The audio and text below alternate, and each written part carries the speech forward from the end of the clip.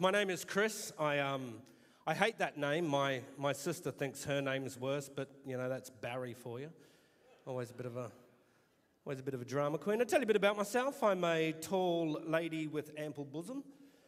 At least that's what I tell Rob, my pen friend from Canada. Yeah, I can't wait to see his face when he comes over in June to marry me. Says in his letters he has a good sense of humour. We'll see. But, so I'm a wonderful person. I'm one of the nicest comedians in the world. I'm a nice person. I volunteer at my local library. It's mostly just shushing people. No, I also like to walk up to small children and bite them. Not for any personal gain, just to drive home the important message of stranger danger. Yeah, kids need to know that. There are some weirdos out there. So it's one of the services I do.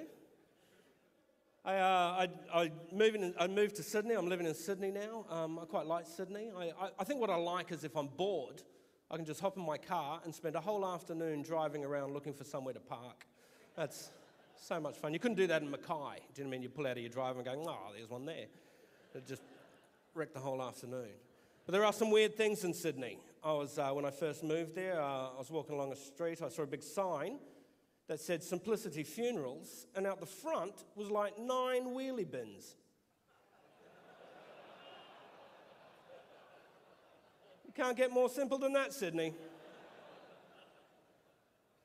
Now, granted they were just display models, but at least I know what the blue lids are for. Another weird thing, I'm not used to catching buses, but I was at a bus stop in Sydney and there was an old lady and I kicked her in the confusion, right in the throat.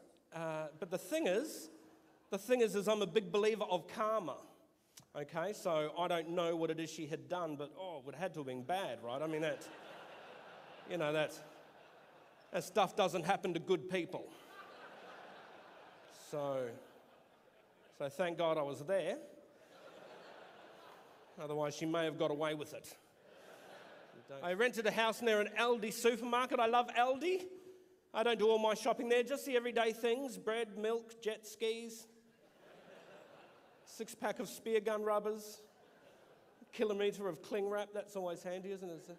I did once buy a shopping trolley for $2, so they have bargains. It